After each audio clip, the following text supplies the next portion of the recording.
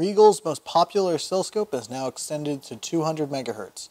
The new DS1202Z-E is built on the same platform as the DS1000Z family. This two-channel oscilloscope extends the bandwidth and rise time capabilities to address your electronic testing, design, and debug challenges.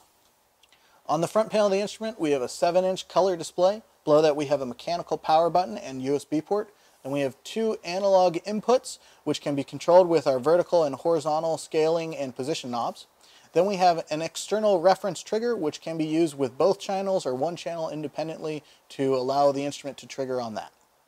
On the back panel of the instrument, we have our trigger out and pass-fail out over here.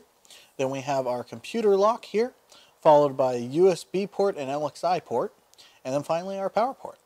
The DS1202Z-E performs serial decode on RS-232, I2C, and SPI signals right out of the box, allowing users to quickly and easily decode serial data. Use the instrument's record mode to capture trigger events of interest and then view them later on for further analysis. Additionally, the instrument now comes with 24 million points of memory, allowing you to capture more of your signals to perform post-analysis. The instrument also features a 16,000 point FFT function, which can be used with the instrument's cursor function to allow you to easily analyze signals in the frequency domain.